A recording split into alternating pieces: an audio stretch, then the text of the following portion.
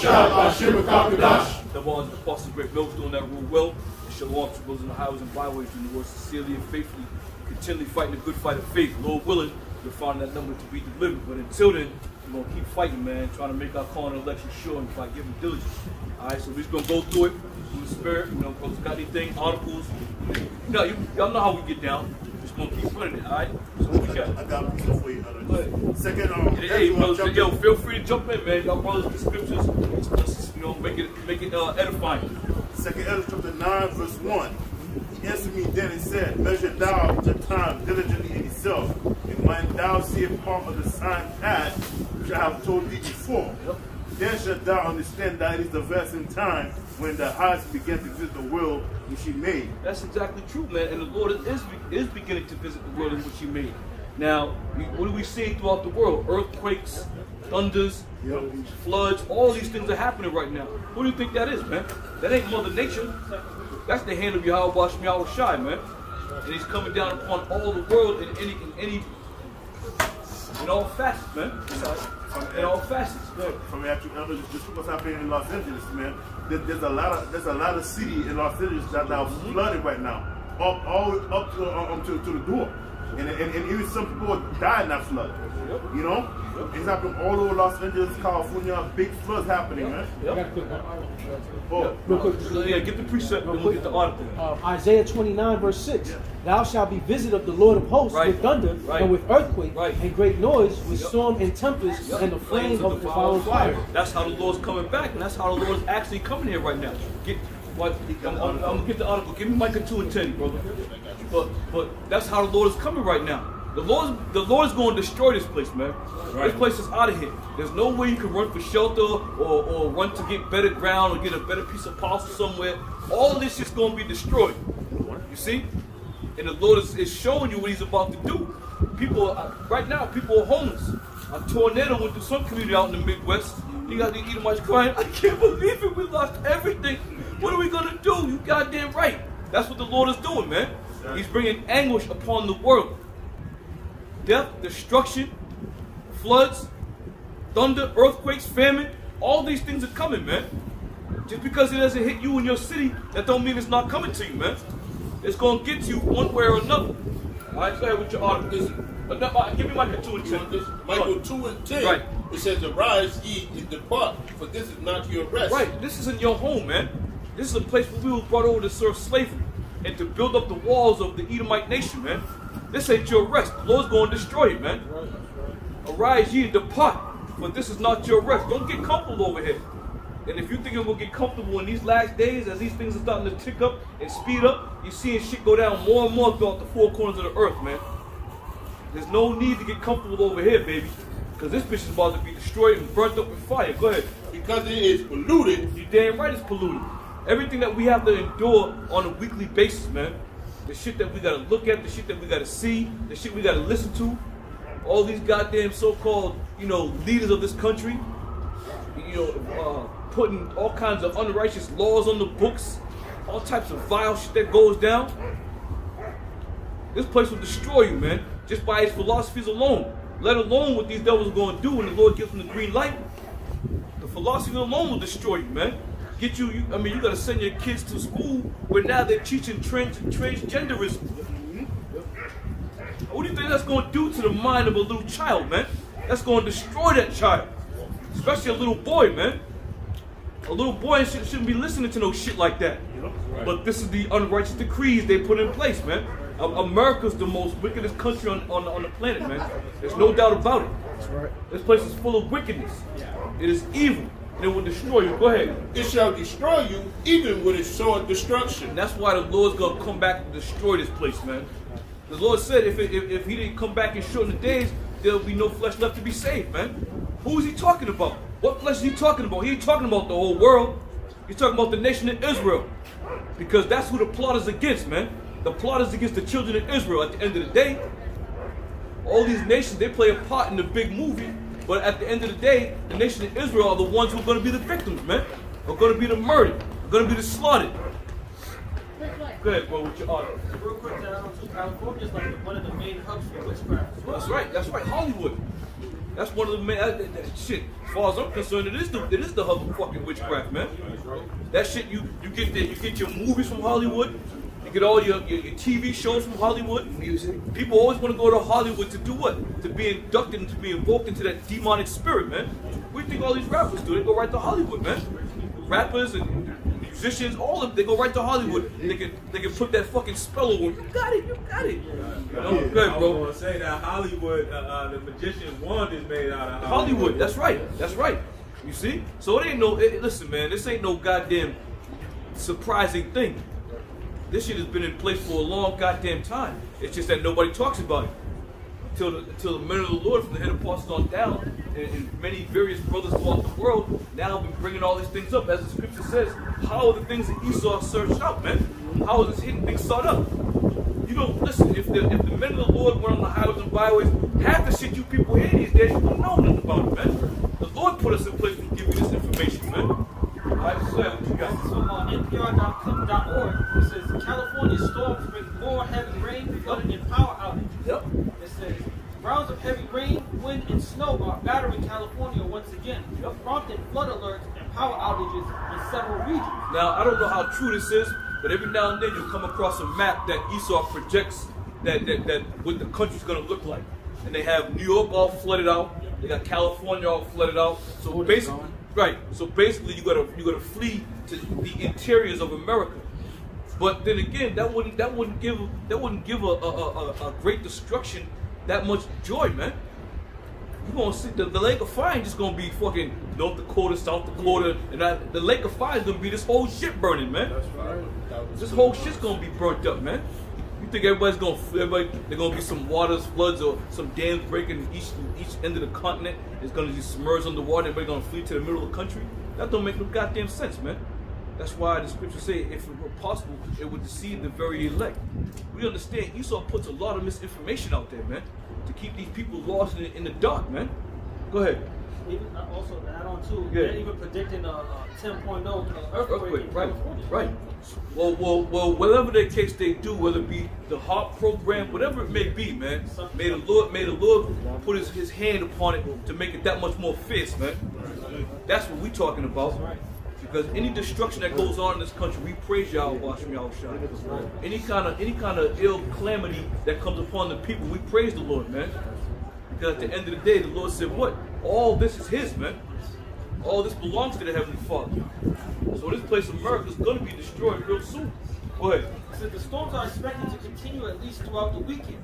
The National Weather Service said President Joe Biden has declared the storms a major disaster and ordered federal aid to supplement local recovery efforts in affected areas. You know what's going to happen too, though? It's not going to be just the people being underwater. There's going to be a lack of food, man. There's going to be a lack of food. But not only that, there's going to be a lot of diseases from these floodwaters that are going to be sitting. These stagnant waters going to be sitting. So it's all about to start taking place, man. Go ahead. Ottoman, if I may add, a lot of the things that come into this country first go to Cali, and then the truckers bring it over here. So that's disruptive. Yeah, you know, and there's gonna be a halt in all these shipping, because once they institute this new pandemic or whatever is gonna go on, they're gonna put a halt on all goods coming in and goods going out. They're gonna put a halt to all that shit, man, and that's gonna drive the food right up to the through the roof, because there's not gonna be any importing coming into America. So therefore, you're gonna have to settle for what you got. Now the food is going to become that much more expensive because there's going to be so much. There's going to be so little of it. You see, and now you ain't going to be able to go in and grab this, that, and the third, because they're going to put a lockdown on it. They're going to put a certain amount of food items you can grab when you go to the store. Who knows how they're going to do it, man? But we know the Lord's behind all of it. Bottom line, the Lord's behind everything that's going to happen in this place.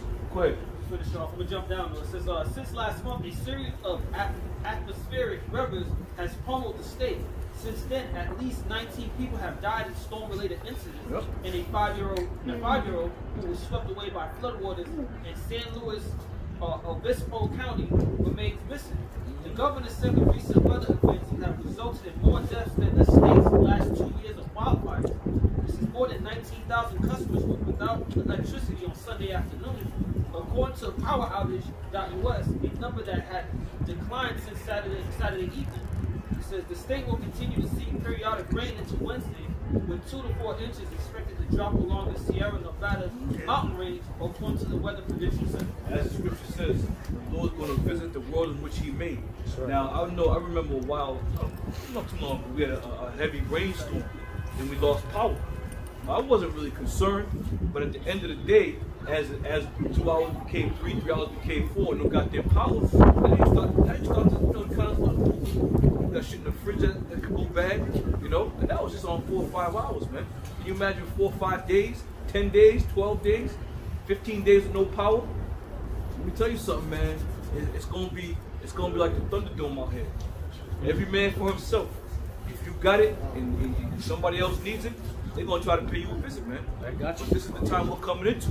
Go ahead. You read about. Can somebody read Jeremiah 37? Then I got Second Ezra 16, 17. Yep. Yeah. It's Jeremiah 30 verse 7. It says, "Alas, for that day is great, so that none is like it. It is even the time of Jacob's trouble, but he shall be saved out of it." So when all of these things start happening, these things that the elder is talking about, your resolve is going to be tested, really. And that's what all of this is talking about, because these are going to be times that are extremely difficult to live through, right? What does the scripture say? Since ever there was a nation, right? So when you think back at all the different horrible things that have happened from nation to nation, kingdom to kingdom, happenstance to happenstance, and you think about, damn, the thing that's coming is worse than those things. It's a lot to bear, but your resolve is going to be tested. What is it? Somebody also get Revelation 2 and 10. Let's go to Second Ezra. Revelation 2 and 10. Oh, I guess Second Ezra 16 and 7. Second Ezra 16, verse 70. Yep. And it reads, "For there shall be in every place and in the next cities a great insurrection upon those that fear the Lord. They shall be like madmen, sparing none, but still spoiling and destroying those that fear the Lord. For they shall waste and take away their goods and cast them out of their houses. Then shall they be known who are my chosen." Then shall they be known who are my chosen. So your resolve is going to be tested. Somebody look up that word resolve. Resolve? Yeah, there's going to be a couple different definitions. But I'm looking for one in particular. You got it? Yeah. Resolve to settle or find a solution to a problem, dispute, or contentious matter. Some synonym, we'll go to second definition of resource and synonym. This is what I want. All right. That last one down there. But you can read all of it. Okay. 2. I'll read this point. Firm determination to do something. Yeah, a firm determination to do something, right? So you set out for a task, right? Which is to push the word of Yahweh Bashim Yahushua until the end comes, right? So now all these things that are going to happen are going to test whether or not you're firm of it, whether or not you're really going to follow through with the things you said. Because when nothing's going on, it's easy to continue to come out here on the highways and byways. The proof of that is when you read about the apostle Peter, who, when he was tested to say, "Hey, ain't you one of them guys that was with him?" What did he do? He said, "No, I know not the man." So your resolve in this time is going to be tested. Similar to how those 7 Maccabean brothers that we read about in Second Maccabees, the 7th chapter, that their resolve was being tested, right? And even to death, you're going to have to make a commitment to this thing. We forget that sometimes, because we're doing this because we believe in it, right? But what happens when all hell has broken loose, and now you're bodily, you could possibly have harm to the body. You could be killed, you could be beaten up, right? What are you going to do when those things come? When your 30-year life is on the table, right? Real quick, and I'll back you up. Ecclesiasticus chapter 4, verse 28. Strive for the truth unto death, and the Lord shall fight for thee. Right. Strive for the truth unto death. And I've always had this, I guess mantra, for lack of a better word, where I say, if as long as I'm not on a chariot, or dead, I'm gonna continue to teach this word, man. I'm gonna continue to teach this word, Lord, you know, Lord willing, of course. You know? What you got? Yeah, yep. Revelation chapter 2, verse 10. Fear none of those things which thou shalt suffer. Yep. Behold, the devil shall cast some of you into prison, that ye may be tried. Yep. And ye shall have tribulation 10 days. Be thou faithful unto death, and I will give you the crown of life. Be thou faithful unto death, and he will give the crown of life. Right? So your resolve is going to be tested. That's what these things, the time of Jacob's trouble is to test your resolve. What does the scriptures talk about the hour of temptation? Is that in the Revelations? Whoever can find it. I can't remember exactly. Revelation chapter 3, verse 10. Because thou hast kept the word of my patience, I will also keep thee from the hour of temptation, which shall come upon all the world to try them that dwell upon the earth. Right, to try them that dwell upon the earth. Now the men of the Lord, right? We already know that by what the scriptures say, the men of the Lord are going to be saved, and they're gonna teach this thing to the end. We can only hope that we are those men, right? That when our resolve is tested, right? That when we're challenged for what it is we believe, that we take the challenge head on. You know? Now, it's going to be giving an account of Peter and how he escaped from prison to the power of the Lord. This is after the 12th. I'm going to start in the first verse. Yep. He says, "Now, by that time, Herod the king stretched forth his hand to vex certain of the church. Yep. And he killed James, the brother of John, with the sword." Right. So the apostles started getting clipped, man. As time wore on, they all started to get clipped. I mean, the scriptures don't give the account of all of them and how they died, but you can go into historical accounts and they'll tell you how some of the apostles died, and they started to get clipped one by one. Another example. Somebody go to Acts. No. 7. Oh, Stephen? Stephen? Stephen was, being challenged in that way. Keep going. He says, and because he saw it pleased the Jews, he proceeded further to take Peter also. Right. Then were the days of the unleavened bread. Yep. And when he had apprehended him, he put him in prison and delivered him to 4 quaternions of soldiers. Quaternions, right? So that's what's that, 12? 4 quaternions? Yeah. Is that 12? Am I right? Or 16? I can't remember. But anyway, he delivered them, right? So the point is this. By the time they really got deep into their ministry, right? Okay, you got to think about this. So they were disciples under the Lord Yahushua. The Lord Yahushua then dies for this thing.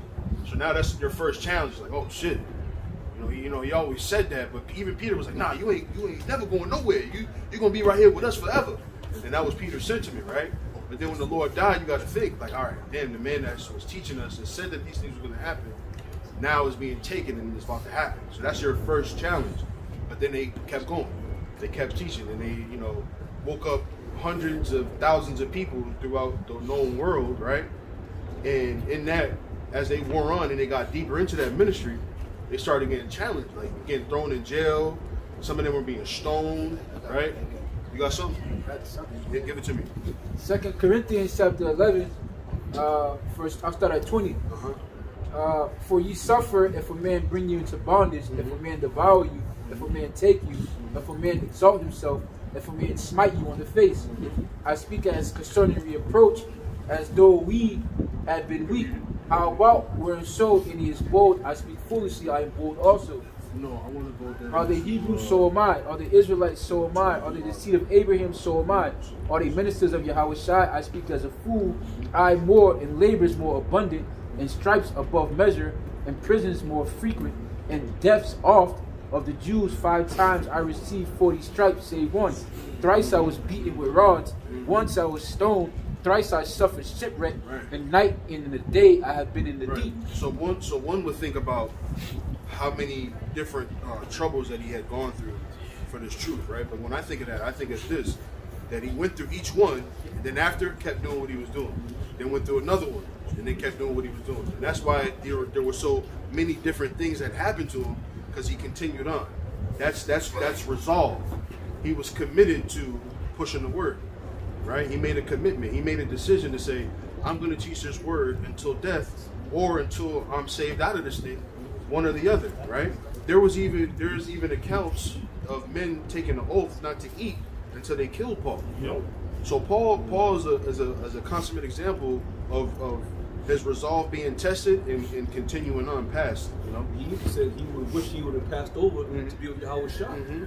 You know, it would be from him for him to be here and teach that word. See, so that goes to show you his resolve was deep embedded in him, man. Yeah. Now I want to give a testimony. I'm embarrassed about it. I'm not proud of this, but I'll give the testimony anyway. When we first, no, it's okay. When we first, whatever.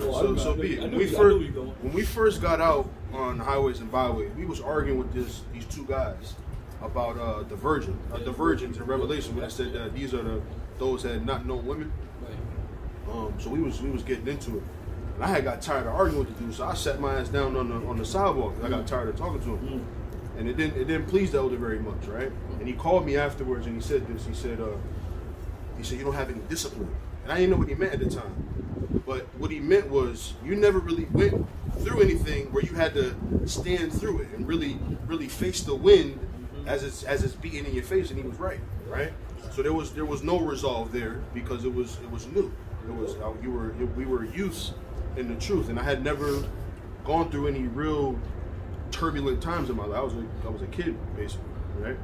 And so this is what the scriptures is talking about. Your resolve being tested. When we read all these scriptures, your resolve is being tested. How fastened, the scriptures talk about that too, right? Being fastened in this thing. Yeah. So how fastened are you? How deeply fastened are you into this thing? When the wind comes, are you going to be blown over? Or are you going to stand because you had a strong, powerful foundation that was built on stone? Hey, Elder, I got to say, go ahead. Yeah, go ahead. Okay, I just got a piece of. Yeah. This is Luke 14:28. Yep. For which of you, intending to build a tower, sitteth not down first and counteth the cost, whether he has sufficient to finish it? That's it. Less happily, after he hath laid the foundation and is not able to finish it, all that behold it begin to mock him, saying, this man began to build and was not able to finish. And they'll gladly do it. Especially your family, those who know you was into this. Oh man, you talked all that shit. Yeah. The white man ain't that. White man ain't that. Oh, calling your family wicked because we eating ham. Man. Oh, you talked all that shit, and now you just like me, nigga. They'll be happy to talk that shit, man. You know, they will be glad, right? So you have to have, like I keep saying, that's a good word to use. You have to have resolve, man. You gotta stand on the things that you said you were gonna do. Count the cost. Because the end could very well be that you die. That could be the end of this thing, you know? You had something you want to say? Oh yeah, but I say that's why the mindset of faith. You know what I'm saying? It's like a lot of people, they actually think that this is it. This is the end all be all. So like if you have that mindset, you will succumb to whatever Esau put in front of you, because that's why the scripture talks about how, death is rest and entering into the new covenant. You see what's going on today. But anyways, just having a mindset of faith. I talk to people all the time, and I think y'all even said before that you was arguing with a dude over here that's talking about, I got to get my money, I got to do this, I got to do that. So it's just like really just the mindset. It's not just like coming out here and preaching. It's like, do you really believe it? You know what I'm saying? Because we about to lose it all. You know what I'm saying? So. There's always the scriptures say everything was written for our learning. And I think back, I don't think there has really been not one servant of Yahweh that hasn't really been tested. Every single servant has been tested. Shadrach, Meshach and Abednego. You had Daniel. You had every single. That's just David, right? That's just one of what do you call it? The prerequisites. That is the requisite. Prerequisite. The proof of that is our forefather, our foremost father, who received the first promise, Abraham, his resolve was tested. Sacrifices. Yeah, that's right. Jacob had the rest of the angels. That's right. Strength. That's right. The Heavenly Father always requires sacrifice, and your sacrifice is your result, man. What's that? Was that 1 Corinthians? Is it 12:1? Make your bodies a living sacrifice. No, Romans 12. Romans 12. Yeah. First Peter 4 verse 1. For as much then as Yahweh Shai has suffered for us in the flesh, arm yourself likewise with the same mind. Right. He mentioned that word mindset. It's a good word because your mindset dictates everything. If you go in with the proper mindset, you can do anything really. You can finish any project that you start. You can finish any task that you set out to do. It's all about the mindset. If you set your mind to do it, you'll do it, man, and it'll be like a cakewalk to you. Keep going. It says, arm yourself likewise with the same mind, for he that has suffered in the flesh has ceased from sin, that he no longer should live the rest of his life in the flesh to the lust of men, but to the will of the Most High. Yeah, some people forget about that part of it, that self-sacrifice, making yourself or putting yourself really on that sacrificial podium. You know, people forget about that part of it. Everybody thinks about the glory, right? But they don't think about the trek to the glory, right? They only think about the end where you're being glorified. But the scriptures tell you that before glory, you must be abased. Say, take no thought for your life. That's it. It's not about you. Let me get this. 2 Ezra 2:15. Yep. Mothers, embrace thy children and bring them up with gladness. Make their feet fast as pillars. Yeah, make their feet fast as pillars, right? And not fast as in you running fast, but fast as pillars, right? Because what do you do with a pillar? You're buried into the ground, and that's the thing that helps the building to stand. Right, but it also goes with the mindset. Your mindset got to be right in order for your feet to stand firm. Yep. If your mind ain't right, then you ain't gonna stand firm. Right. So going back with the elder saying, it's about that mindset, like what brother mentioned. I can read this one real quick. Psalm chapter 92, verse 12. The righteous shall flourish like a palm tree. He shall grow like a cedar in Lebanon. Somebody gave the analogy years ago. I can't remember who it is, but I'm going to steal this anyway. When you see a palm tree, right, and it's blowing in the wind, what does it do? It bends back and forth, right? And the reason why that happens and it doesn't break is because it's fashioned well. It's built for the storm. That's why you see it in tropical places, tropical islands. It starts off with a seed that's buried and nourished in the ground, but that's our faith. Our faith it starts off with the ground. That's why it says they should make their feet fast as pillars. But our foundation is Yahushua. So if we have faith in Yahushua and we water that, our seeds won't go on stony or on the brooks. It'll have some service. This is what the thing is about. But it starts with your mind first. That's quick research. So go ahead, bro. Yeah, but if I can bring this out real quick. Ecclesiasticus 2:10. It says, look at the generations of old, and see, did ever any trust in the Lord and was confounded? Or did any abide in his fear and was forsaken? And whom did he ever despise that called upon him? For the Lord is full of compassion and mercy, long-suffering, and very pitiful, and forgiveth sins, and saveth in time of affliction. Then it says, woe be to fearful hearts and faint hands, and the sinner that goes two ways. Woe unto him that is faint-hearted, for he believeth not. Therefore shall he not be defended. Right. Woe unto you that have lost patience. It says, woe unto you that are faint-hearted. Right? There are a lot of people that are faint-hearted. There's certain people who are upset about the rape doctrine still. Where that's that was a part of our law. That was written into the law. It was something that is a part of our culture, right? Not rape itself, but how it's going to be dealt with, which means it's a part of life. Anything there was a law made around, that means it was a part of the happenings that went on. So you had to have a law on how to deal with it. Right. Let me say this too. Even when you come into some type of calamity or some type of uncertain times, men are going to be men, right? Men are going to go back to that nature. You know, people talk all kinds of shit. Oh, they break down. Listen, let society break down. Let society break down. The majority of you men out there are going to go right back to a man frame of mind. I'm going to go get what's mine. I'm going to take what I want. All right? You ain't going to be sitting there talking about, oh yeah, this. No. All right. Hold on 1 second. No, I gotta.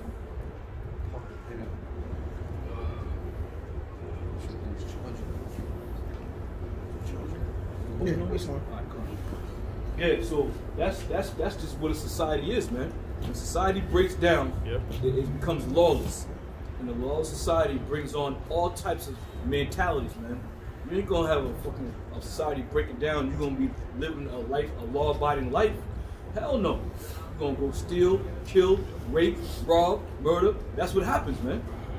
Elderman, if I could just finish this, because the Yeah, brother good. brought out, Still up, Elder. he brought out the Revelation 3 where it says, because thou hast kept my patience. Yep.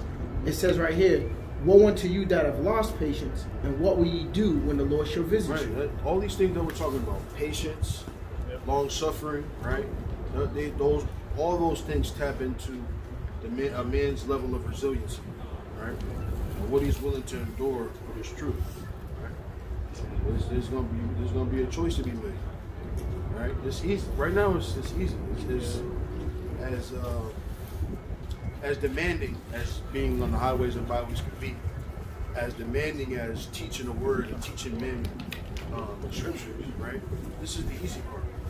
There's no challenge on our lives, right? Our houses are not in danger, our families are not in danger yet, right? But when those things happen, what are you going to do? Romans 12 verse 1.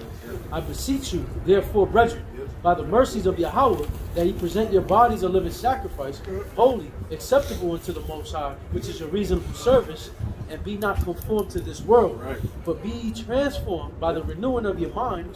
That ye be ye transformed by the renewing of your mind. Right? There is that word mind again. Right? So that mind is important. Man. How strong it is important. You know? Keep going. Be ye transformed by the renewing of your mind, that ye may prove what is that good and acceptable and perfect, the will of the Most High. Prove it to yourself first. Prove it to you. You got to believe this thing. The scriptures say that all men be persuaded in their own mind, right? Let every man be persuaded in his own mind. Yep. You know? So you got to prove it to you first, right? Then you can worry about whether or not you prove it to someone else. Right? Do you believe this thing? Because you will be put on the spot, if you will. There ain't no, I got faith. Oh yeah? The Lord, man, you know, okay, you got faith, huh? Let's see. Yeah. Let's see. Go ahead, bro. Elder man, I can give a testimony. I was with this brother on Mawan, and it was after camp. I was running my gums. My license was suspended. So I'm like, I got faith in the Lord. Everything's going to be all right. Within 5 minutes, pull up, drop them off. Gang unit, pull up, back up, throw them lights on. I didn't even see I was in a handicap. Pulled that all up, put me out, man. I'm sitting there shaking. I asked him if I could get my jacket. One dude's being cool, but the whole point is I was telling that brother to the spirit, I was running my mouth, and the Lord was like, all right, we're going to test him. I was running my mouth. Yeah, that's how it goes, man. Give what you speak of and wish for, man. The Lord will give you just what you desire. Exactly. You know? Let me get this. I think it was already read, but let me read it again. 1 Peter 4:1. Yep. It was read already? Yep. For so much then as Yahweh Shai has suffered for us in the flesh, arm yourselves likewise with the same mind. For he that has suffered in the flesh has ceased from sin. That's it. So he suffered in his flesh, right? The scriptures say that the servant is not greater than his master. So we're going to have to suffer in the flesh too. Now, it is not required of us to die, but that doesn't mean that we're not going to have to. Right. Right? It was a requirement for him because the nation of Israel had to be saved by that death. So for us, it's not a requirement, but that doesn't mean it won't happen or that it can't happen. Yeah. That, you know, that it's not a possibility, right? So think about that, man. Think about that. Are you willing to die for the chance of salvation, for the hope that the Lord will deliver you from any kind of situation you're in? So again, when you read the book of Acts all the way through from beginning to end, that's what that was about. Their resolve was being tested. They went through the discipleship, right? Where they were being disciplined on how to be men of the Lord, but then they were sent out. And then in that being sent out, the Lord had to test them and say to see if all that he taught them was now going to stand, if they were fastened in this thing. And they went through all kinds of trouble, man. All kinds of trouble. Riots, right? Imagine that, you in the middle, and you talking, you freaking, and just, in a modest way, we've experienced it, man, where we've seen groups of people come up and surround us. Your face is hot. You wondering what's going to happen. You don't know it's intense, man. You got to tell bro, watch that side over there. Watch this side. Because the mob of people that was gathering around, right? It gets down like that. And that's why a lot of people are afraid to come out on the highways and byways you'll see certain videos and see what goes on sometimes. You don't know what's going to go on. It's uncertain, man. That's why you got to make yourself, make your body a living sacrifice. I remember there was a brother in Trinidad that got killed up there. Oh, yeah. Did you ever think in a million years he's going to go out and, the Lord's going to take his life that day? But that was all set for a reason. He was a martyr. He died in Yahweh Shai, man. We've been threatening. Y'all gonna be here at 6 o'clock. Right. I'm gonna go get the peace and come back. And, there's all kinds of things, man. But you gotta be willing to endure those kinds of things. And don't go out looking for trouble. Right. You don't go out there trying to create the scenario, right? Because the Lord is gonna do it Himself. The Lord is gonna test you Himself. He doesn't need you to go out there causing any trouble, because we still want the name of Yahweh B'Shem Yahweh Shai to be blameless, right? So you don't go out causing trouble, ruffling feathers, if you will, right? Adding fuel to the fire, as they say. Because this thing that we do is troubling enough. It's troubling enough. It's enough to make people want to kill you. Just telling the truth is enough to make somebody want to kill you. Right? So it's going to happen. You're going to be tested. Go ahead, Russ. Isaiah chapter 53, verse 10. Yet it pleased the Lord to bruise him. He hath put him to grief. When thou shalt make his stolen offering for sin, he shall see his seed, he shall prolong his days, the pleasure of the Lord shall prosper in his hand. So just like it pleased the Lord to bruise the Lord Yahweh Shai, it's going to please him to bruise us as well, man. That was how he, kind of got his badge of honor, if you will, right? Going through that pain that he had to endure, had to suffer for us. That's how you see how, just from like that right there, the Lord don't look at death the way that we look at death. You know what I'm saying? So like that's what I'm saying. Like with the mindset, if you really believe reincarnation, that you're gonna be risen again, you're gonna get that crown on your head, it shouldn't be nothing. But like it's easier said than done. Oh, it's always easier. You know what I'm saying? It shouldn't be nothing. But that's the point, really, right? You know what I'm saying? Easier said than done, because right now nothing's happening. All we're doing is saying. When it comes time for us to do, are we going to be able to do it? That's a good point. That's a good point. Psalm 16, verse 15. Precious in the sight of Yahweh, B'Shem Yahweh Shai, is the death of his sins. That's it. You know me say this too, though? We're not afraid of death over here. A lot of people are afraid to die. A lot of people are afraid to die on this side because we've got riches, all types of carnal material. We're not afraid to die. Likewise, what Paul said, he would rather have passed away and been with Yahweh Shai. Once you cross over, man, you're free from pain. You're free from the wicked, where the wicked cease from, being wicked on you. So this thing, it's a double win for us, no matter what goes down, man. If we get taken on this side, we're going to be with Yahweh Shai. If we remain on this side, to preach the word and go through the trials and tribulations, the time of Jacob's trouble, we get redeemed and delivered up to see the destruction of America, man. So it's a win-win for us. Go ahead, bro. Going to the comment board, GMS Spiritual, Arc 144K, 1 Peter 4:13.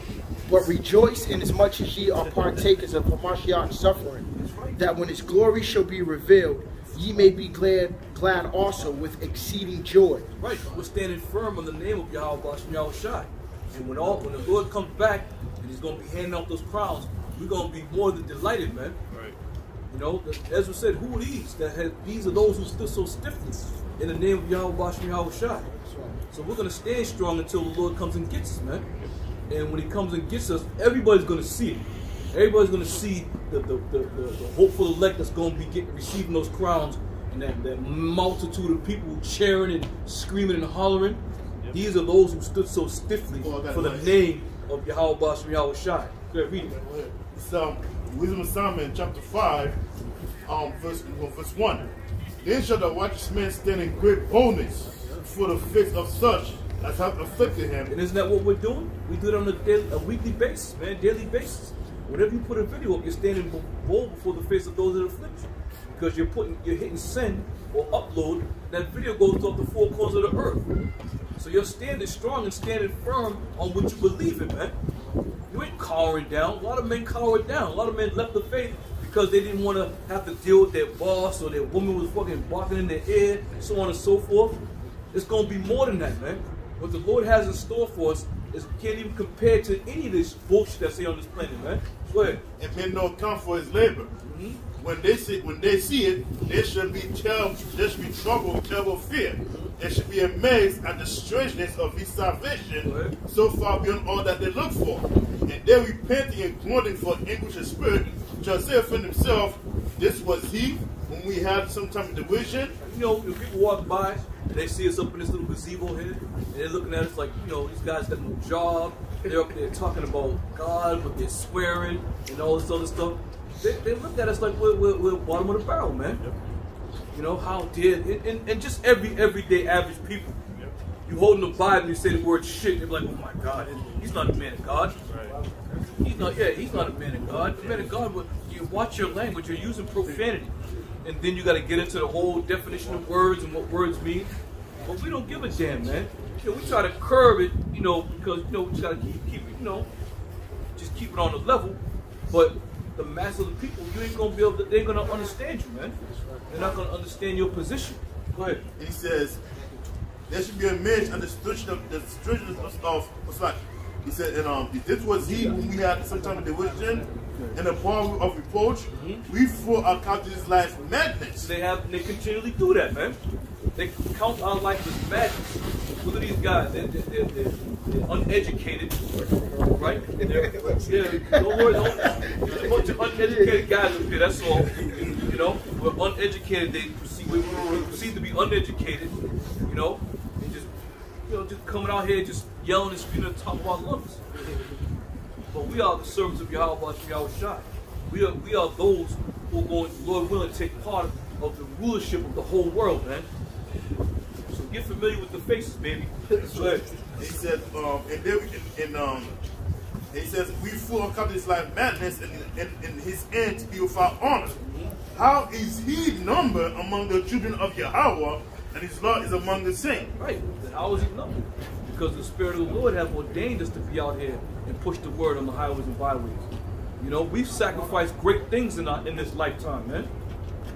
You know how pleasant it is for those who are outside in the world. They get their hair cut, they get the car washed, they're going to the clubs, they're doing all these worldly things because it feels good, it tastes good. You know, we refrain from a lot of that, man. And I don't say brothers don't get together and go out for a drink and grab a bite to eat or whatever.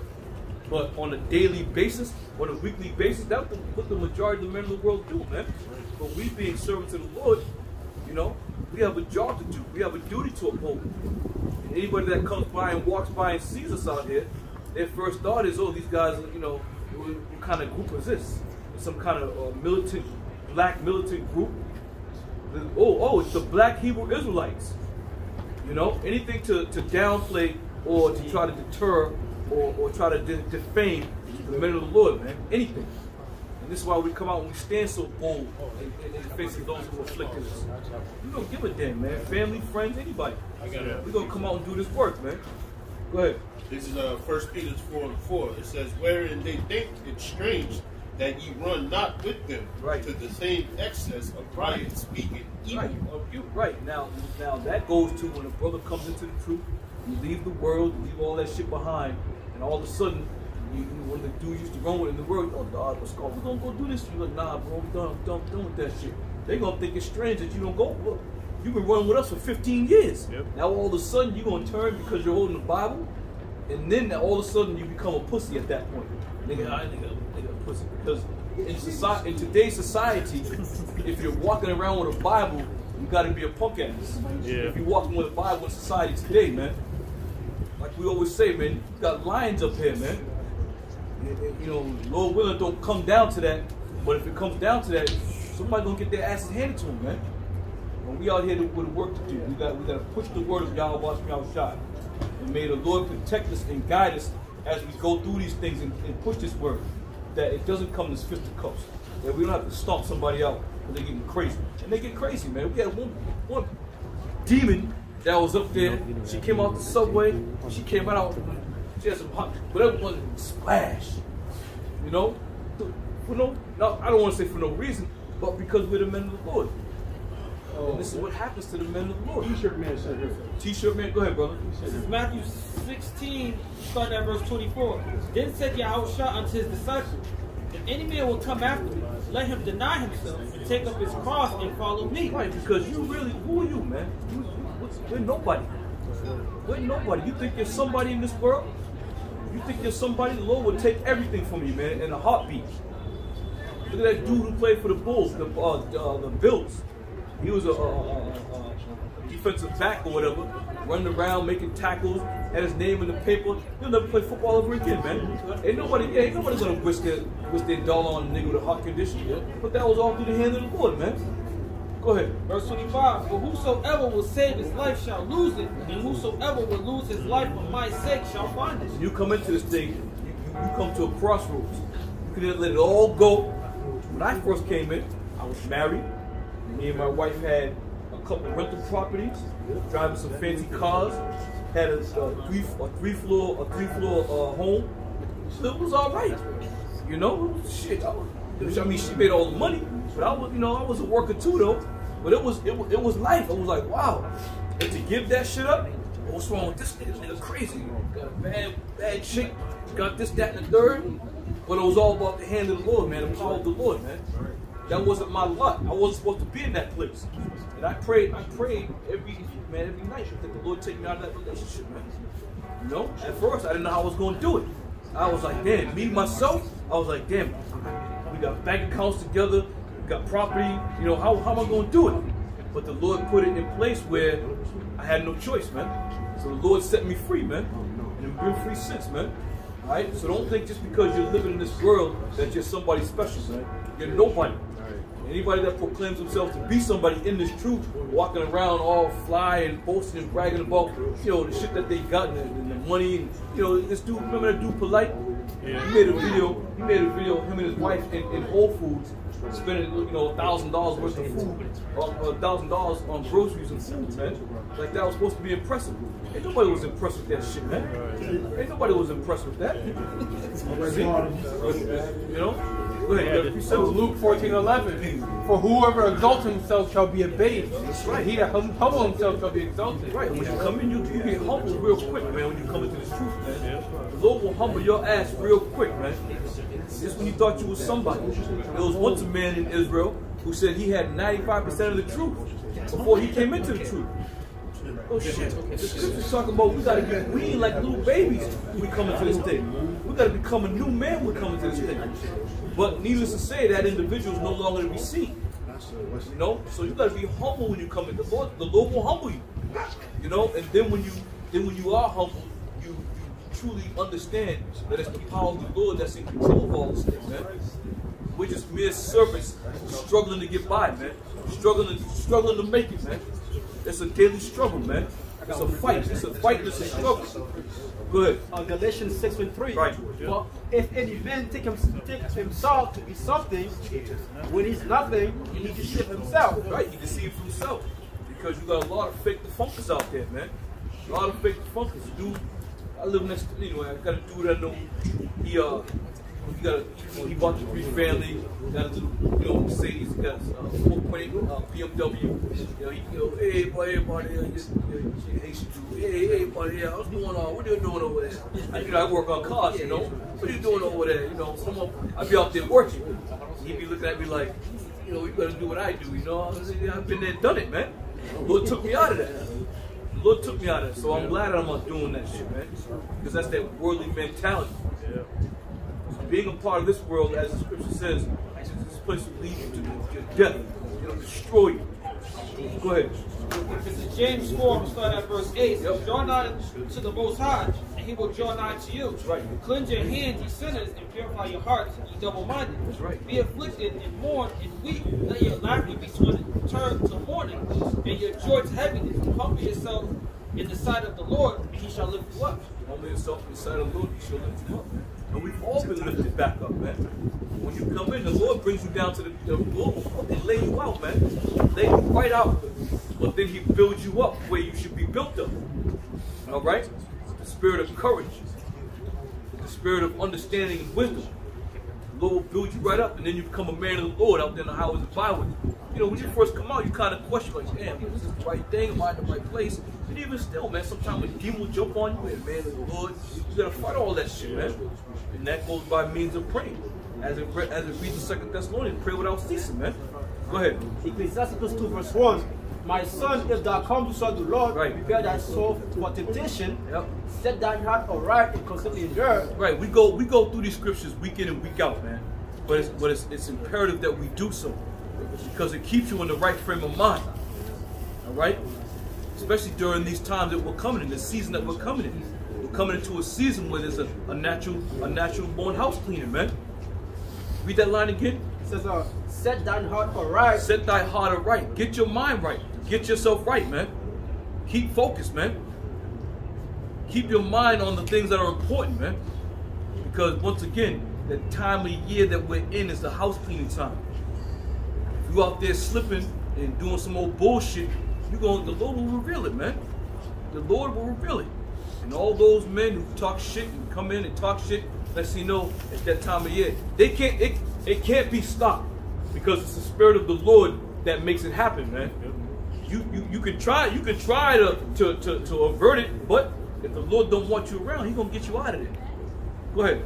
It says, set thine heart aright and constantly endure, and make not haste in time of trouble. Cleave unto Him and depart not away. That's why it's important to know the names of Yahweh Shai, so you know who you're cleaving to, so you know who you're asking for help from. You got to know these names, man. Okay. You're gonna ask for help. You're gonna have to ask in the proper name, man, in the proper fashion. You know, you ain't gonna go to a bank and say, you know, you a drug dealer, Mr. Banker? You know, I want to buy some crack from you. No, you're gonna ask this bank in the proper terms. You know, hi sir, you know, I'm looking to get a loan, and you know, give them the spiel or whatever. You gotta fill out all kinds of paperwork. But once again, there's a proper order in which you do things, man. And in trusting in the Lord, you gotta know His name because there's a proper order. Go ahead. Cleave unto Him and depart not away, that thou mayest be increased at the last end. And this is what we're looking for. We're looking for that increase at the last end. We're looking to be saved. We're looking to earn that one penny. Okay? We're looking to be crowned amongst the nations. We're looking to rule amongst the nations. We're looking to be joint heirs with Yahweh Shai. Okay? These are the things we're looking and hastening for, man. It may seem like we're just a bunch of guys out here on the corner, you know, speaking, you know, things of the Bible. But we truly believe with our whole heart, man, that this is what the Lord's going to do for us, man. We truly believe it, you know. And there's a lot of men. You need to start focusing on the things that are most important, man. You need to start focusing on the things that are most important, pushing this word and fulfilling the will of Yahweh Shai. Go ahead. Whatsoever is brought upon thee, take cheerfully, and be patient without change to a low state. For God is trying the fire, and acceptable men in the furnace of adversity. Acceptable men in the furnace of adversity. There's an old saying. There's an old saying in Babylon: never bite the hand that feeds you. Right?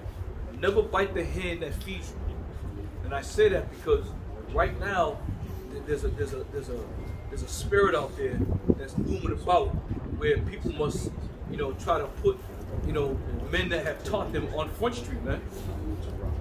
You know, King Saul was out to kill David, and David never ever turned his back on Saul, regardless of what the circumstances were.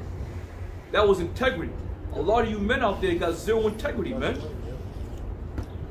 Even when Saul was seeking his life, had men chasing him down, King David still wouldn't put forth his hand to touch the man of the Lord's anointed, man. And that's something you people need to get through your heads, man. Go ahead, what you gonna say? In fact, if I may add to earlier, in fact, you know, as you said, you know, King David could have killed Saul at any given moment, but he didn't. Now there was a part where Joab was begging King David to slaughter him. And King David said, no, it's not me, but it's up to the Heavenly Father. That's right. You know, it is the will of the Father, not my will, to put him out, man. So King David had the faith that the Lord will take care of everything. You know? Like the elder said, you know, the resolve, man. He stood by it, man, because you know the Lord was going to protect him in that day. You know, the part where King Saul was chasing David into a mountain, Saul almost fell off the mountain, but David helped him up. He didn't even need to. He could have stepped on his finger like, you know, but he didn't. You know, men, you have to have some integrity, man.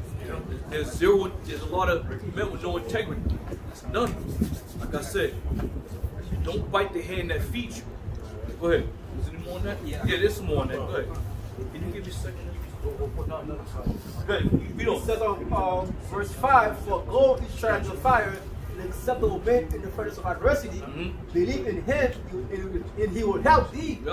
Order that will arise and trust in him. Right. Ye that fear the Lord, wait for his mercy. Right, you wait for the Lord's mercy, man. You can't take matters in your own hands. As much as we hate being here in Babylon, we hate the wickedness that goes upon around this place. We can't take matters in our own hands, man. Wait upon the Lord is going to be that much more joyous when our big brother comes to deliver us from our enemies, man. You ever see a kid and he getting bullied on the yard? His big brother come around the corner.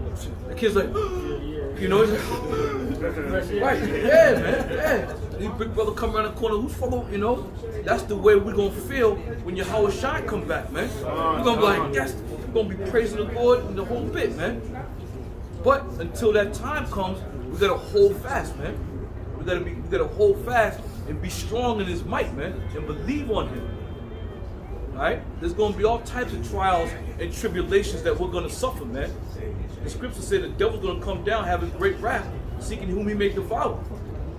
And the only ones they truly want to devour are the nation of Israel, man. Right. That's who they really want to devour. Going back to that crafty council, they're all in hands, man. They all conspired together. But who wasn't at that table? The nation of Israel wasn't at that table. And it continues to consist. It continues to exist to this very day, man. You are the enemy, Israel. You are the enemy. You think Esau's sitting there playing against the Moabites and in the African? They're planning against you. Go ahead. It says, believe in him, and he will help thee. Order that will arise and trust in him. Right. Ye that fear the Lord, wait for his mercy, and go not aside lest he fall. Go not aside lest you fall. Go not aside. Remember the things you've learned and who has taught you.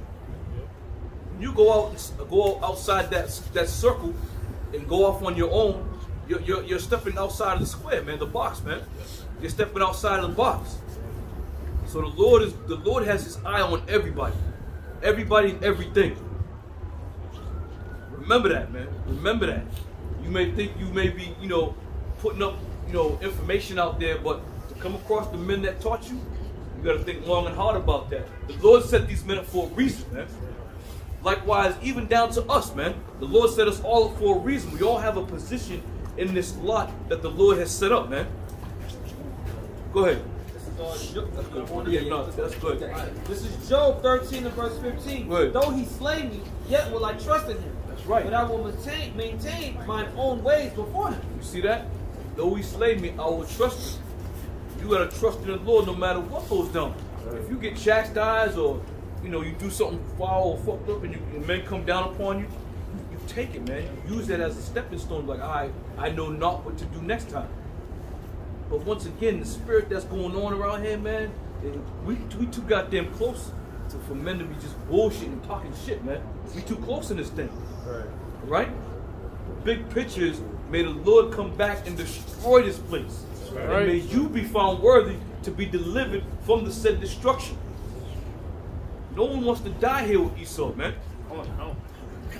You got men, you got the house of Saul, there's the house of David over there. Listen, prophesy about the downfall of this place, man. Prophesy about getting the hell out of here. What about that, man? You don't know what house you from, man. We giving diligence to make our call and election sure by coming out and pushing the word and doing what we're supposed to be doing, man. I'm not going to sit there and say, oh, you're this house and you're that house. Well, we'll see. We'll see. The Lord don't play no games, man. And you come up against the Lord's anointed, you're going to be dealt with accordingly, man. That's why the scriptures read, and one of the brothers made mention of it in Romans, as the 15th chapter, all things were written for our learning. Yeah. Why do you think it's written that King David had so much integrity when it came to Saul? Okay? What are the situations where there? Michael the archangel in Satan. He said he dared not to give a real accusation against us. So therefore, here you have men on earth talking shit about the men that taught him and showed them the light through the Spirit of the Lord. Now you gonna sit back and talk shit, man. Talk shit. Go ahead. I don't know if I can say too, because King David, he didn't touch Saul because he said he was anointed by the Lord. Right. So likewise with the elders, them being anointed by the Lord. That's right. You can't come up against them, and you know it wasn't David that killed Saul. It was the Lord that took Saul out. So if they're going off, the Lord will handle that. Right. Yeah. How about the servant that came from the battle, and he said, no. He said that Saul fall on the sword. Yeah. So he said, he said he was fleeing. They were chasing him out from the battle. And he seen him. He's like, he said he thrust him through. And King David said, how dare you put forth your hand against one of the Lord's anointed? Even though Saul asked him to put him to death. You know what I'm saying? But just look at the dynamics of how that went down, man. How much more for the men that the Lord set up, man? Where would we be without the head apostles, right? Where would we be? The Lord set them up, man. Think about it. And the elders and everybody, man. So just humble down, man. Go ahead. Jude 1 verse 7, verse 8. Likewise also these filthy dreamers defile the flesh, despite dominion, and speak evil of dignities. Right. Yet Michael, the archangel, when contending with the devil, is disputed about the body of Moses. Right. Does not bring against himself, does not bring against him or write accusation. That's right. But said the Lord rebuked him. That's right. See that? So these things, the things that we're reading, the things that we're understanding, man, you gotta live this, man. You gotta live it and understand it. It's not just something you read and just regurgitate and go about your life. You gotta live it. You gotta put it into practice. You gotta put it into play, as they say. All right.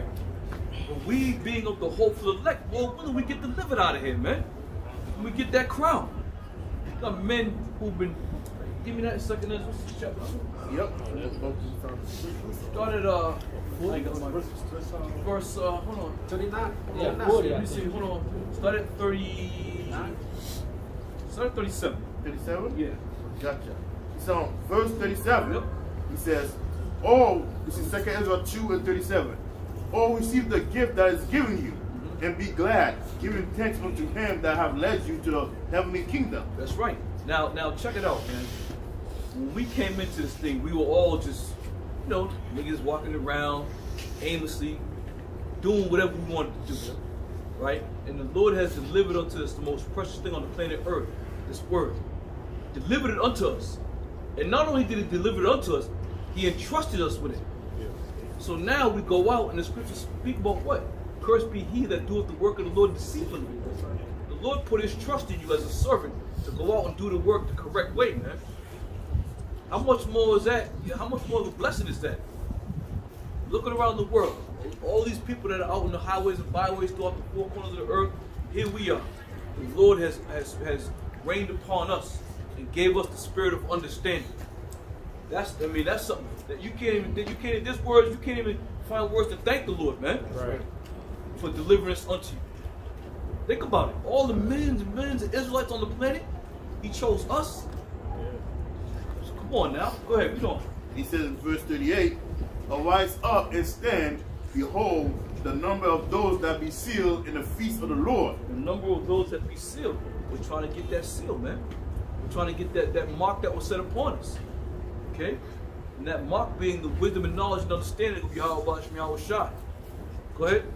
Which are departed from the shadow of the world and have received glorious garment of the Lord. Right. Now coming out on the highways and byways, brother read earlier, they think it's strange that you run out with them. Because we've come out of this world, man. We've come out of the world, we've come out of the things that we're so accustomed to doing. And now we come to serve the Lord. Now we give our life to the Lord. Now we become warriors and soldiers for the Lord. Defending the gospel at all costs. Putting our lives on the front lines, man. Being those servants that the Lord has set up. Go ahead. It says in verse 40, take thy number, O Zion, and shut up those of thine that are clothed in light, which have fulfilled the law of the Lord. Right. The number of thy children whom thou longest for is fulfilled. Right. Without longest for is fulfilled. Right. Beseech the power of the Lord that thy people which have been called from the beginning may be hallowed. Yo, listen, man. when you come into this faith, right?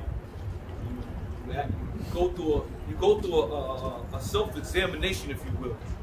You go through a self-examination, and sometimes you question yourself, like, damn, why me? Why did he give it to me? You know, am I worthy? You start thinking about all the shit that you've done in the past and the shit you've done while you was in the world, and it kind of fucking fucks with you a little bit. But know of a certainty, the Lord don't make any goddamn mistakes, man. The Lord don't make mistakes. You've been ordained from the womb. All right? Now, if men have come in and did not, you know, stand the test of what the Lord's program was, then that was his luck. That was luck. The Lord came in, he endured for a little while, but then the Lord had to get rid of him. You know, if people look at, oh, yeah, I'm going against them, they kicked me out. No, the Lord got you with you, man. It's all by the hand of the Lord. Trust me. We've been in a situation, man. And it's an awful feeling, man. To know that your heart is sincere, but sometimes the slip of the tongue can get you in a world of shit, man. Go ahead. It says in verse 42, I, Ezra, saw upon the Mount Zion a great people whom I could not number. Right. He saw a great people that he could not number. Right? This would be known as the hopeful elect. This is that great people that Ezra saw. Now, men persist in continually saying that certain men of this house and certain men of that house, do you truly know? Do you truly know and understand what the Lord's program is, what he's got going on? The Lord will do something for a reason, man. Like the elder had mentioned the rape doctrine earlier. That, to me, was a sifting period. A lot of people may not understand it, but I believe that was a sifting period. You know how many people turned their back when that whole thing came out, that rape doctrine thing came out? Oh, bro, niggas rape, they're crazy. A lot of people fell off, man. A lot of people fell off. Just like I also believe, this is me personally, that 2000 prophecy was also about the destruction in the end. I believe that was also another weeding out or sifting period. A lot of men fall off on that period. Can you imagine if them men didn't fall off? Where would we be? That second door opened up for that second wave of brothers to come through whom the Lord was seeking for, man. You know, when we came in, I was like, yeah, I want to be destroyed. I want to be destroyed. I want to be destroyed like the next day. You know, when I was reading one day and I thought, and I'm reading certain things, I'm like, damn, there's still got to be a lot of people that's going to be woken up to this thing, man. You know, and my spirit kind of took a turn for patience. That's the perfect word. My spirit took a turn for patience because I knew, as through the readings, I knew that other things had to take place, and other men had to come through the gate, if you will. You know, look at all you brothers here now, man. Look at all you brothers here now. If my prayers were answered when I wanted America to be destroyed, where would y'all brothers be? If the Lord said, all right, I'm gonna grant you this, I'm gonna destroy this whole place. But it wasn't my will, it was Yahweh Shai's will. But in the midst of his will being done, I had to show patience, man. I had to show patience. You know, the scriptures say, woe unto him that is low patience. So this thing is about patience, man. And people that come in, they don't see any what am I looking for? Any results right away? I'm out of here. You guys said this place is gonna be destroyed. I'm out of here. You know? Go ahead, brother. This is Luke chapter 12, verse 42. And the Lord said, when then is that faithful and wise steward, whom his Lord shall make ruler over his household, to give them their portion of meat in due season. That's right. To give them their portion of meat in due season. So the scriptures speak about an appointed time, man. There's always an appointed time. There's always an appointed time for everything. All right? Go ahead. 2 Peter 3:3, knowing this first, that there shall come in the last days scoffers walking after their own lust. Right, the scoffers hear us prophesying, right? And they, when's it gonna happen? Oh, when's it gonna happen? Now, the scoffers heard us bring out Amos 9 and 8 15 years ago. We bring it out today. Oh, y'all said that 15 years ago. Because that's a scoffer's mind. The scoffers just want to see that what we're saying, if it doesn't happen, you're a false prophet. Because it involves patience. No, when he was on the scene. Prophesied for over 100 years, right? And you better bet your bottom dollar that he was to say that Noah probably had all types of niggas coming up talking big shit. You know, this man's building a goddamn big ass boat and ain't no water for miles away. What's this guy doing? And they look at him strange. Likewise, they look at us the same way when we're on the highways and byways with our garments on. Talking about the Lord's coming back and he's going to destroy this place with thermonuclear missiles. And he's coming back with chariots. How far out does that sound to the untrained ear, man? They're like, oh, spaceships? The Lord's coming with spaceships? Because they never heard these things in the churches. Because the churches aren't preaching these things. Because the churches aren't men of the Lord. They're not servants of the Lord. You got something? Yeah, this is Matthew. All right, let him get up. Verse 4, saying, where is the promise of his coming? Yep. For since the fathers fell asleep, all things continue as they were from the beginning of creation. That's right. Go ahead.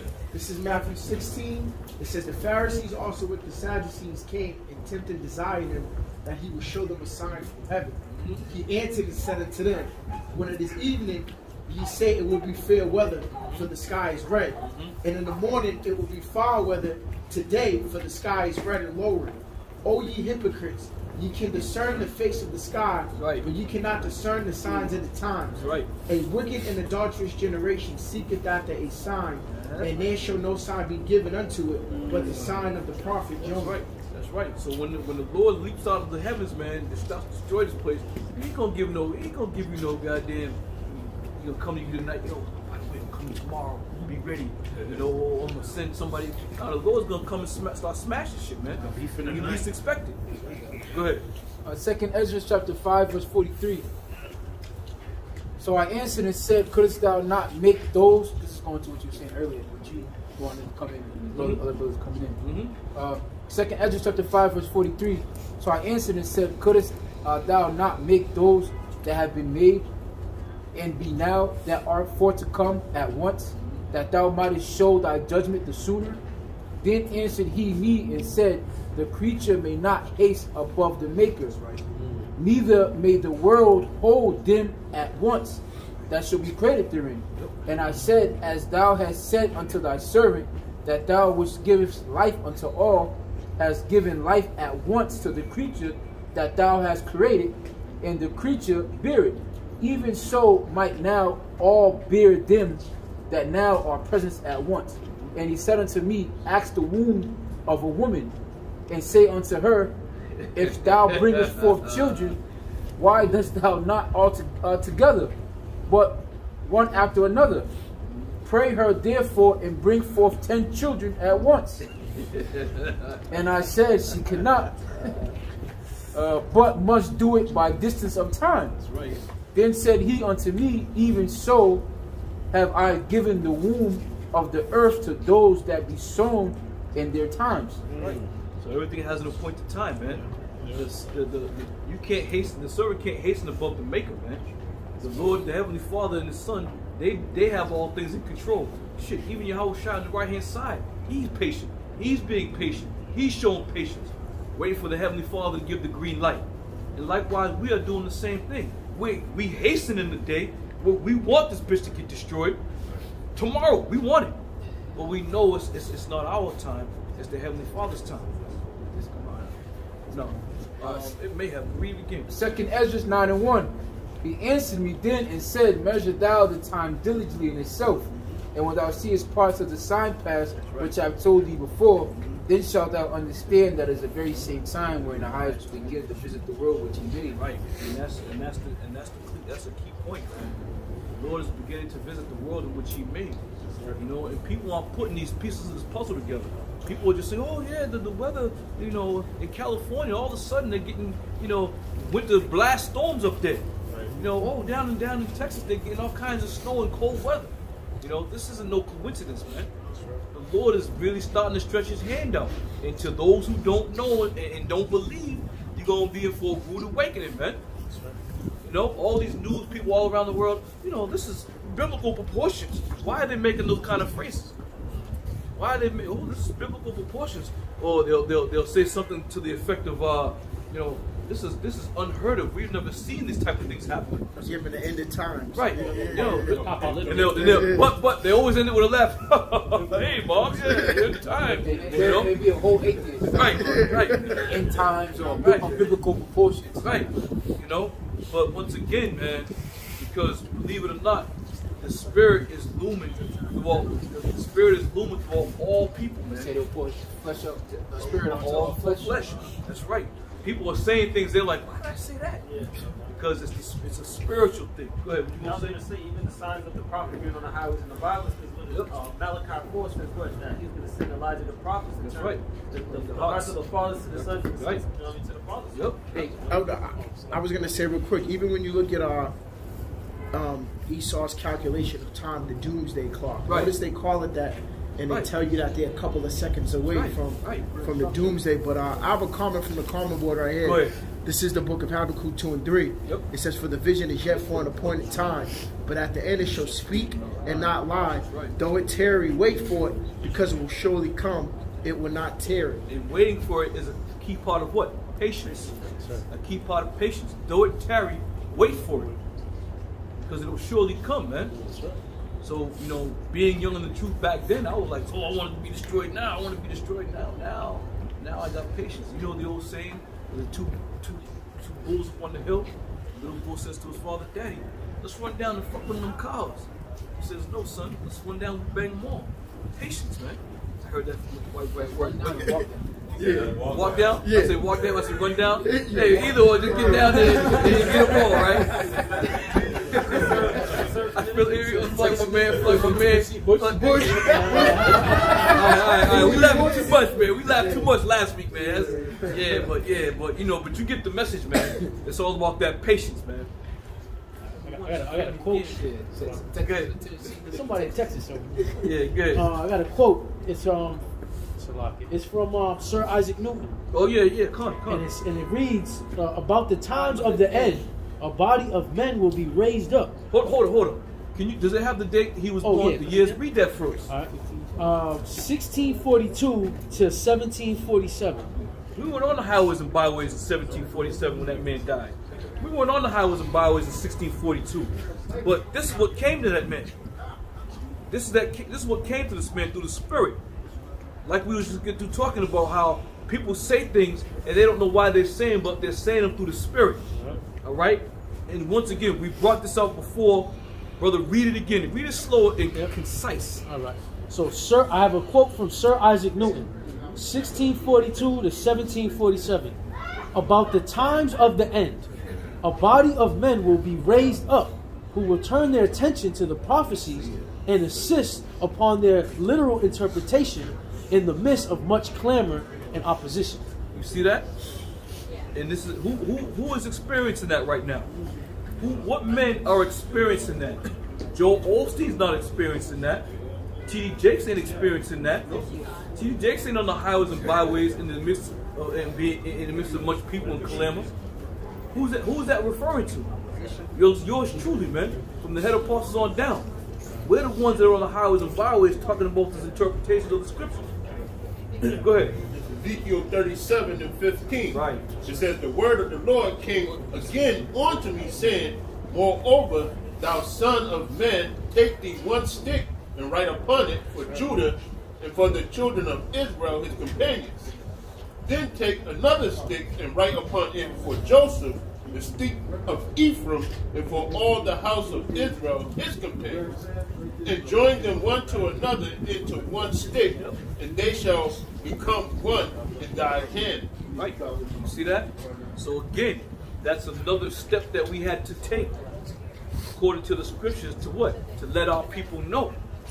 All right. So during the time, I'm gonna go this way here. During the time of the old covenant, right? The teachings of the Lord were through word of mouth. You had to tell your sons. You had to tell your sons' sons, and they had to tell their sons about who the Lord was and what the Lord's name was. And we still have to do that to this very day. We still have to do that to this very day. If I have a son, he's born, and when he comes out, he's not going to have the word of the Lord instilled in him because the Lord hasn't set that time yet. But when he comes out, I got to teach him son, this is the name of the Lord.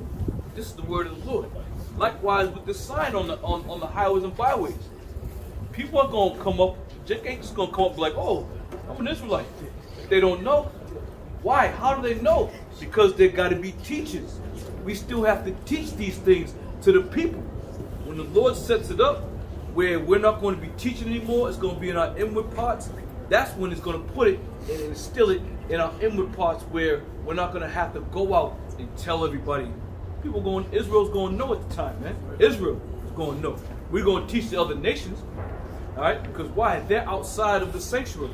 They're outside of the covenants, all right? But the children of Israel, whom the covenants belong to. Go ahead. This is Hebrews 8 and 10. For this is the covenant that I will make with the house of Israel after those days, saith the Lord.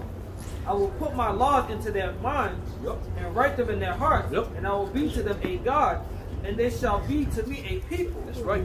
And they shall not teach every man his neighbor, and every man his brother, saying, know the Lord. Right. For all shall know me, from the least to the greatest. Right. So when that time comes, when that new covenant is fully set in place, we're not going to have to teach everybody. We're not going to have to teach people what the name of the Lord is. Right now, we have to tell and teach people what the name of the Lord is. Hence, when we got the sign, they're going to come up, they're going to see the sign. Will you not show us what thou means by these? And we're going to tell them, this is who you are as a people. You serve our power. Who is the power? His name is Yahweh.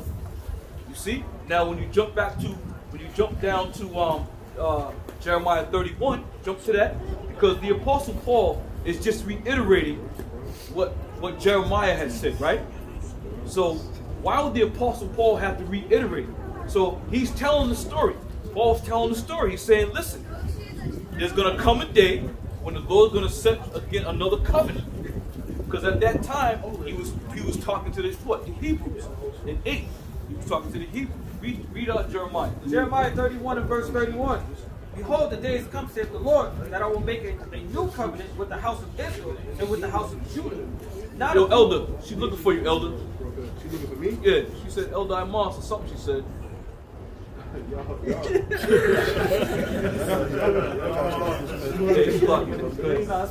almost fed the camera. Verse 32 says, not according to the covenant that I made with their fathers in the day that I took them by the hand to bring them out of the land of Egypt, which my covenant they break, although I was an husband unto them, says the Lord.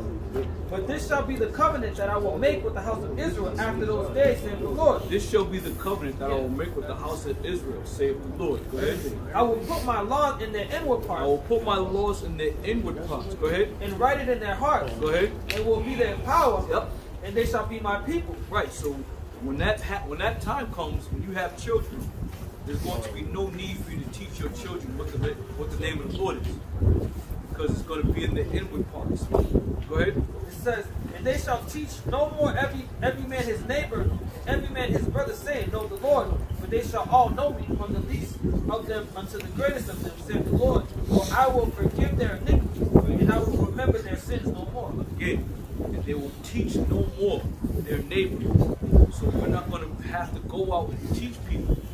When the Lord puts in that second covenant, that second covenant fully, we're not gonna have to go out and teach these things right now. We still gotta teach. The Lord sent teachers on the highways and byways, right? To tell the nations who the Lord is, what his name is, what his son's name is, what the agenda is, if you will. Right? What the scriptures mean. All this is gonna be in our inward parts, man. But again, coming out on the highways and byways, how would they know except there be a teacher? We're going to be teaching, man. Until the Lord sets us up back in the kingdom, where our bodies are changed, our mindset, we get the laws in our inward parts. Until that takes place, man, we got to teach, man. We ain't going to sit back and lay back and just chill and expect Israelites to walk by and see the sign like, oh, man, they're going, shalom, brother. You know, how are they going to know about shalom if you don't tell them, if you don't teach them? You know? Go ahead. Isaiah 30 verse 20. And though the Lord gave you the bread of adversity and the word of affliction, yet shall not thy teachers be removed from a corner to a corner anymore. That's right. Yet not the teachers shall be removed from a corner anymore. So once again, a teacher does what? He teaches. He tells you about the things that are written. That's what a teacher does. Going back to the ancient times, when the law was given, the law was passed down how? by word of mouth. From father to son, from father to son, from father to son. But the scripture says, when the Lord sets that new covenant up, there's not going to be any need for us to teach anymore. Go ahead. Yet shall not thy teachers be moved into a corner anymore, but thine eye shall see thy teacher, and thine ears shall hear a word behind thee, saying, this is the way, walk ye in it, when you turn to the right hand, or when you turn to the left. Right. Their eyes shall see their teachers, man. You know? And the brother was just talking, I'm thinking about it, man. I mean, we truly, now the Apostle Gabar made mention, we are in captivity, man. We are in captivity. We ain't free. You know? Now the brother had made a comment earlier, right? About his car. He gave an example. Give you an example, brother. I purchased a car, and I went to go get the car tuned up and fixed up or whatever, and I got warranty on it. But what happens is, once you purchase a car, there's a time or a date that the warranty goes in effect. Right. And you can liken that unto the process of the new covenant. That's right. It's gonna go into effect. Right? Even though it was written down and spoken to us, we read about it, but it's gonna go into effect at a certain point in time. You know, the testator wrote it down, put it together, and we're gonna receive it when they're at the appropriate time, man. But right now, y'all hear that? Yeah. I think that cannon thunder. Huh? Right now. Maybe should be popping off right now. The third will come as quickly. Yeah, man. But all that being said, man, so we out here pushing, man. We out here pushing. We're gonna continue to teach. We're gonna continue to tell the name of the Lord, even to all those who come up and for those who just are in hearing, in the earshot to hearing, man. They ain't gonna. These people, these Israelites out here who don't know they're Israelites, all right? They're not gonna just all of a sudden, because if it's the new covenant, they should know it. They should have it written in the inward parts. Any child that's born of a man of the Lord, when the Lord, according to what they say now, we're in the new covenant, when that child is brought forward, he should have all that stuff installed in his inward parts. That sounds, correct me if I'm wrong. According to what the scripture says, that's right. Hebrews 9 verse 16. Got any scholars on there? Go ahead. Hebrews 9 verse 16. For where a testament is, there must also a necessity be the death of the testator. That's right. For a testament is of force after men are dead. That's right. Otherwise it is of no strength at all while the testator liveth. So the Lord, when He put together the plans, if you will, all right, these plans were meant for us. But when He fully implements it and get us back into order, then we're going to receive these things. Right now, we ain't receiving it, man. We in captivity. We going through hell. The children are going through hell. Everything is fucked up. We're suffering. We're eating sour food, drinking piss poor water, breathing terrible air. This ain't fun over here, man. The scriptures tell you this place is polluted. It will destroy you with a sword of destruction. This is what's going on over here. But we as men of the Lord willing, He continues to keep us in fighting shape, man. That we can withstand the wiles of the devil. That's what we need, man. We need the power of Yahweh Shai to give us the power and the strength to withstand these devils and everything they got conjured up for this country, man. They're really about to unload and unleash and come down with that great wrath, man. You think the Lord is kidding? You think the Lord is kidding that he said Esau's gonna have great wrath? These devils gonna have great wrath? You guys are fooling around with this thing and joking with this thing. Alright? It's not gonna be funny when it's a matter of life and death. It's not gonna be funny when you step outside and you see somebody laying in your damn driveway with a bullet hole in their head. It's not gonna be funny then. Then everybody's going to turn their attention to the prophets. Then they're going to want to turn their attention to the men of the Lord. I can guarantee you that, man. That's why you got to keep your mind right, man.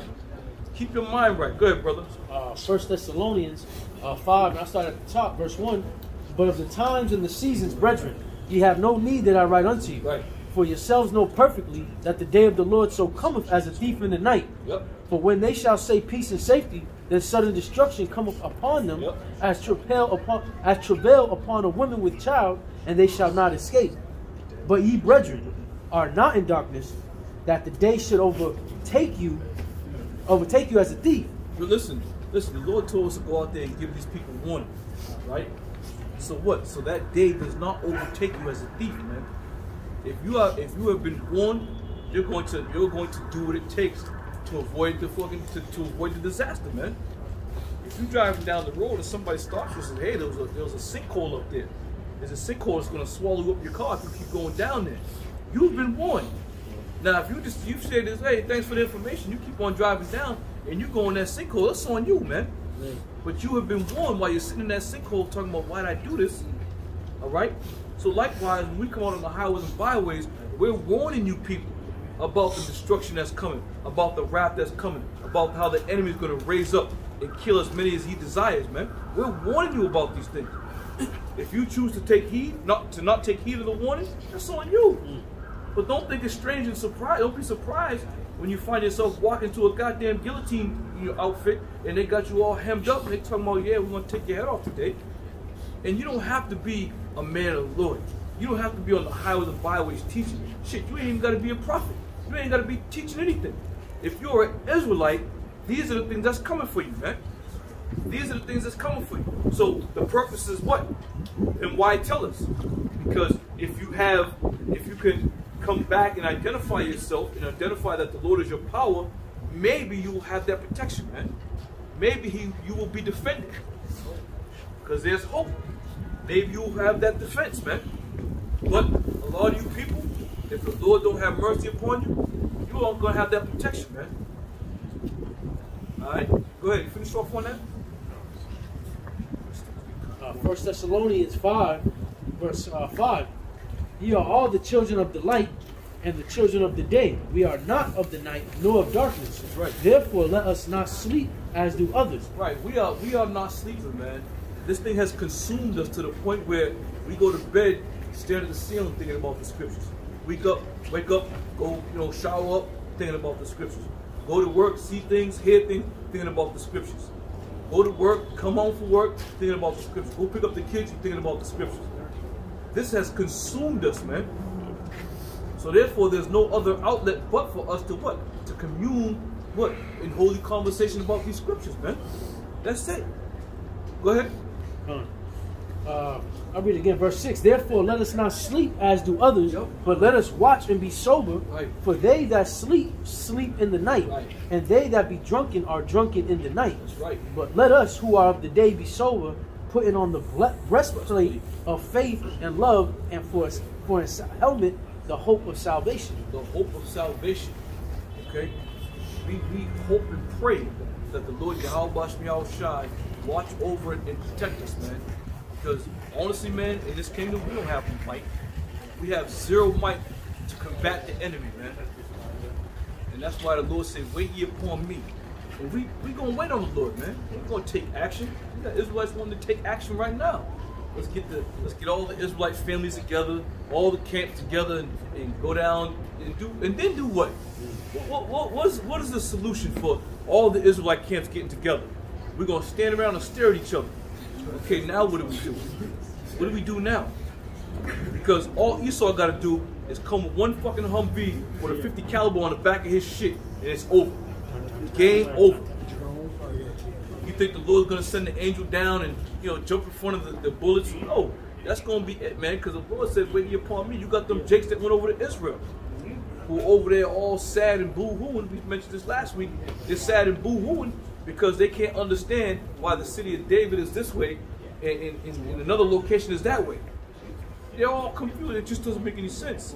And a lot of They're all confused. Too, so. Well, you shouldn't have brought your ass over there. And now Esau talking about, yeah, you got to leave the country. You got to get out of here. But wait a minute. Why does everybody else get to go over there on airplanes and receive with open arms? But you, Jake's got to get the hell out of Dodge, man. That just goes to show you, you are the Lord's people, and your black ass don't belong over there right now. Bottom line. Just to go with what you're saying, the prophecy, Isaiah 14, verse 1, for the Lord will have mercy on Jacob and will yet choose Israel and set them in their own land. Who's going to set them in their own land? Lord. It wasn't upon you and your decision makers to say, let's go and get to Israel. We're going to set up shop. We're going to go see, Mr. Kosher Man and have him. It's all wrong, man. It's all wrong. And why would you want to go back over there while them devils are in the kingdom anyway, ruling? You know right from wrong, right? At this point, you're gonna go over there and devil gonna shalom, brother, shalom. We on 2 different pages, man. Can 2 walk together except they be agreed? You know? So right, you gotta have a point, go to the Wailing Wall. You know? That don't make no sense, man. The Wailing Wall. Totally contrary to the scriptures, man. You know, everything over there is contrary. And if you gotta make a pact with these devils while you over there, totally off, man. Totally off. Yeah. You're still gonna have to go to the enemy for one of all things. That's right. That's right. Right. Sin City. That's a Sin City. They over there. Yeah, they over there. Those dudes are over there, all complaining about how they couldn't, worship the way they truly wanted to worship. Why? Because that's not your land. They gave them that toxic land over there. Yeah. Waste part. Yeah. The Mona, right? Yeah. But again, as servants of Yahweh Yahweh Shai, we've come to warn you about these things. Don't think you're gonna get up because there's gonna be some troublesome times coming. Don't think you're gonna get up and go to the Holy Land and be closer to the Lord. The Lord's gonna finish that place off, man. You gotta cleanse that bitch over there. Toxic land wasn't a part of the new covenant. That's right. That's right. That wasn't in the agreement. That wasn't a part of the deal. Right. You got families over there who had kids over there who know nothing but that land. Now they gotta go back home. Now they gotta come back to the States, man.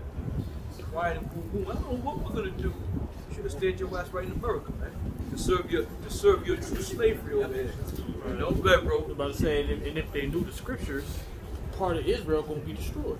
You know what I'm saying? Like that's why the servants that's gonna be under us gonna be building up our land again. Yeah.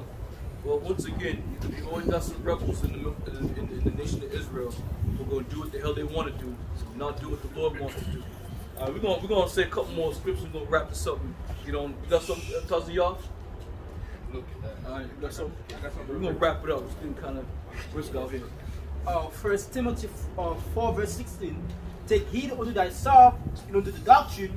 Continue in them, for in doing this thou shalt both save thyself and them that hear thee. Right. That's why the scripture says 2 are better than 1. For if one falls, the other is there to help him up, man. And sometimes you gotta have the voice of reasoning from your brother. If you're thinking about something, you seek counsel, you get your advice, and the brother can set you straight, man. And if 2 can't agree, you go get a third brother, But once again, you gotta do things in order, man. You can't just get hasty and decide you're gonna do something and then regret what you did. Trust me, we've been down there in that path. All right. And let me get a couple comment boards, brother. All right, I was reading some off. The main one doesn't have any. You check this one real quick, Elder. All right, this is the book of Baruch 2 and 32. Well, I'm going to start at 2 and 31. Yep. It says, and shall know that I am the Lord their power, for I will give them an ear and ears to hear. Right. And they shall praise me in the land of their captivity, and think upon my name. That's key. They shall praise me in the land of their captivity. You ain't going over to Israel to praise the Lord. That's not the land of your captivity. You was brought over here to America, to the shores of America, and the islands of the sea to serve captivity. That and there is where you were going to learn the name of the Lord in that captivity. Okay? And by going back to the land of Israel, that's going contrary to what the Lord said. He said they're going to praise me in the land of the captivity, man. Go ahead. And it says, and they shall praise me in the land of their captivity, and think upon my name, and return from their stiff neck and from their wicked deeds. For they shall remember the ways of their fathers, which sinned before the Lord. Yep. And I will bring them again into the land which I promised with an oath unto their fathers, Abraham, Isaac, and Jacob. Yep. And they shall be lords of it, and I will increase them, and they shall not be diminished. Right. He said you shall be lords over that land. You're going to be lords over there. So if you're over in that land right now, you should be a lord. You should have all these nations bowing down to you, coming in, giving you your goods and serving you and asking you what they can do for you. Is it right? But instead, you over there, damn near, fucking, you know, about to get run out of there. People looking at you like you're scum of the earth, laughing at you. People on the news, man, they got the black Hebrew Israelites, ha ha ha, laughing and shit. But that time's gonna come when the Lord sets us up. We're gonna go over there. We're gonna straighten shit out, man. Right, and there's war going on over there. They said when we go back to the land, the Lord said we're gonna be no more war. He gonna dwell among. Wait a minute. The Lord said He gonna dwell amongst us. If you over there, you the Hebrew Israelites, well, where's the Lord at? Where's David? Where's everybody? Where's the rest of the brethren at? You know. So, go ahead. Connor goes on to say, and I will make an everlasting covenant with them to be their power, and they shall be my people, and I will no more drive my people of Yasharallah out of the land that I have given them. Everlasting covenant with them when He brings us back over there, and we're going to be His people. He's going to be our power, and that's going to be that, man. We're going to be in rulership. We're going to be total rulership. We're going to be joint heirs with Yahweh Shai, which is also very important. Alright? Here you are, Israelites over there, in the land where you were told not to, where you were told you would not see it again. You go back over there, and you're ruining, and I speak loosely with this, but you're taking away from the essence of what the Lord has set up, man, by going over there beforehand. Right. You know, this ain't the spies where we're gonna send the spies out forward to go survey the land so we can come and take it over. No, that whole place gotta be burnt up, man. That shit gotta be caught on fire over there, man. Why would you want to be over there anyway? Amongst all the wicked. Alright? Alright, so anybody got anything else? Alright, so Lord willing, our brothers and sisters are edified. We're gonna continue to come out and do the work of the Lord as we've been commanded to do on the highways and byways until the Lord comes and delivers us out of here. And with that, we give all praise to Yahweh, the bonds that hit across the great millstone that rule well. And shalom to all you brethren on the highways and byways, continually fighting that good fight of faith. Lord willing, we're following that number to be delivered. But until then, we're going to continue to fight that fight. We're going to say, Baba Ball, Baba Ball, Baba Ball, Baba Ball,